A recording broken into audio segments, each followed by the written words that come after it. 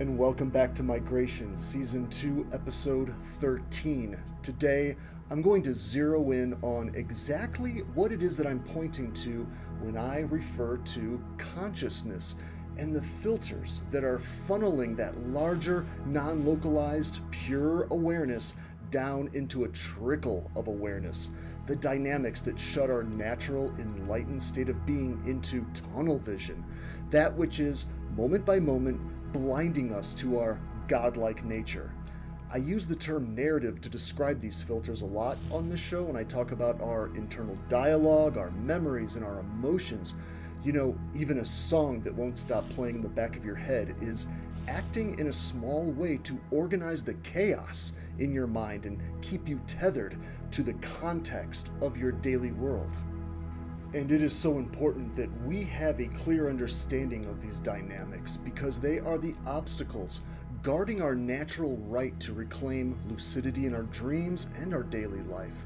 And this can get confusing. We were born into this system and we're still blinded by it, even though some of us are waking up. So we're going to explore a great metaphor that might help clear up some of these confusions.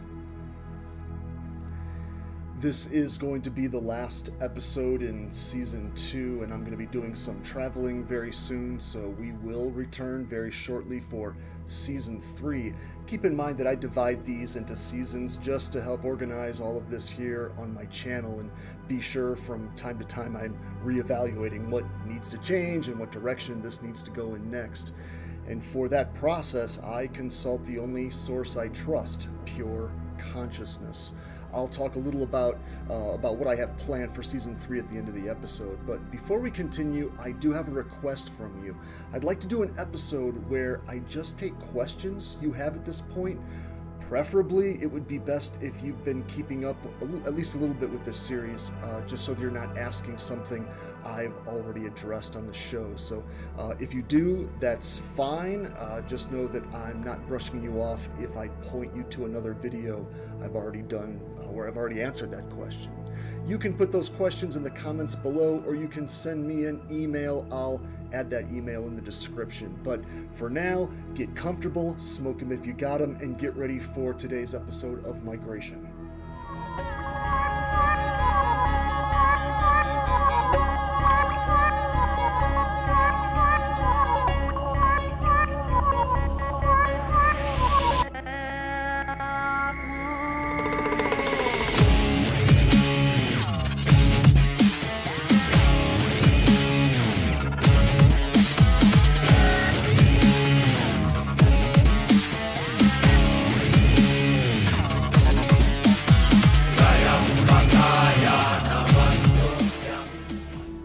I'm going to share one of my favorite metaphors that describes how I see consciousness and how it gets tied up with ego and our limitations. I want you to imagine a Japanese lantern, giant paper sphere with a light at the center. And I want you to imagine that paper shade surrounding the light is filled with thousands upon thousands of pinholes.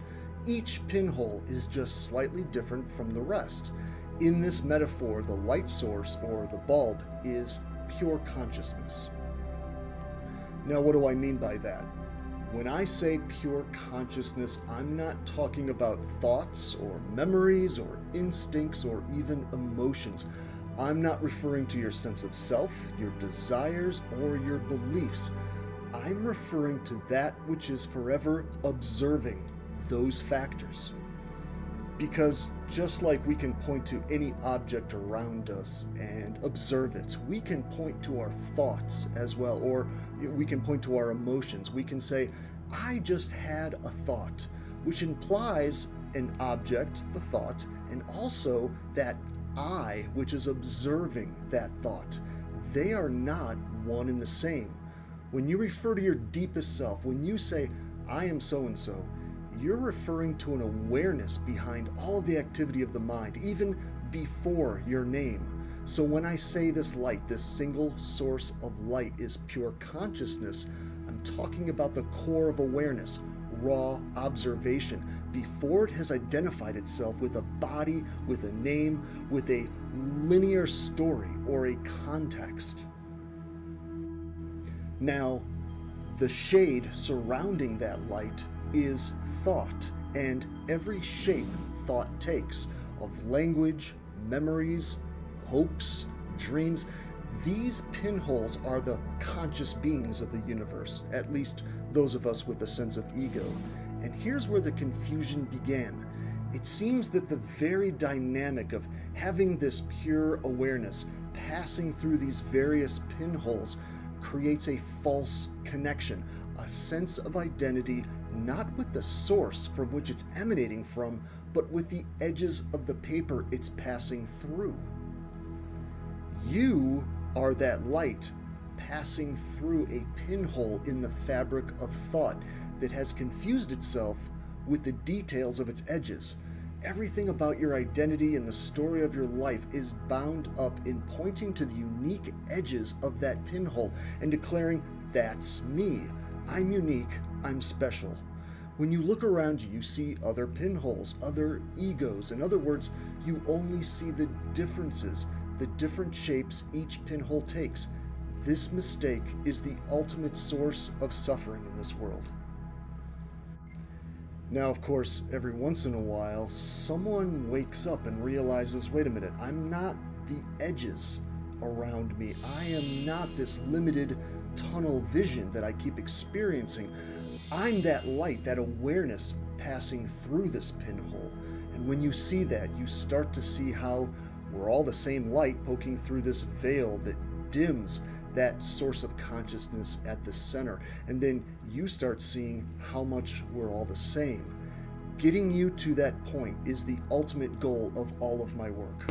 When you begin merging with that truth that you are the consciousness at the heart of everything, you will go through a very strange process where you no longer identify yourself with your thoughts, with your story, even with your body, and you stop looking at other people as if they're their own ego as well. And sometimes the people around you may not know what to make of this process you're going through. You may start sounding crazy to them. You may even find a stronger bond with people you never expected, and you may find some relationships fall apart altogether because they were based on you identifying and being limited and trapped by your internal dialogue and theirs. When you stop taking yourself so seriously, you'll stop taking other people terribly seriously, and often their ego will not like that at all. And that's it. That is the basic model I wanted to introduce in this last episode today. So we're keeping it simple. We're going to swing back around to this Japanese lantern model over and over because it's really useful to illustrate so many of these concepts. And I guarantee the more you think about this metaphor, the more you're going to see how many other truths about your own life you can pull out of this model. But also keep in mind, it's only a model. It can never reflect the actual dynamics behind consciousness and identity. It's too abstract to be captured quite so easily. And so, of course, as always, please like and subscribe. That really does help grow this channel so other people can get at this information. And when I come back, we'll be on season 3, where I hope to dive into your questions as we discussed, but also we're going to talk about what anxiety and depression is within this model we're building of consciousness. I want to illustrate some of my stranger personal experiences with astral projection and some of the weirder places I've been. I'd like to talk about some common themes we see in Eastern medicine and the New Age movements like chakras and using mantras. In the meantime, please add any comments or questions below. I'm trying to get around to everyone. If you reach out to me with questions that something that's confusing about something I've said, or even just a comment, I will try to address all of them, and I really appreciate your support so far on this channel. Most of you guys have been absolutely fantastic. Thank you so much. So until next time, thanks so much. Peace be with you. Take care. Bye-bye.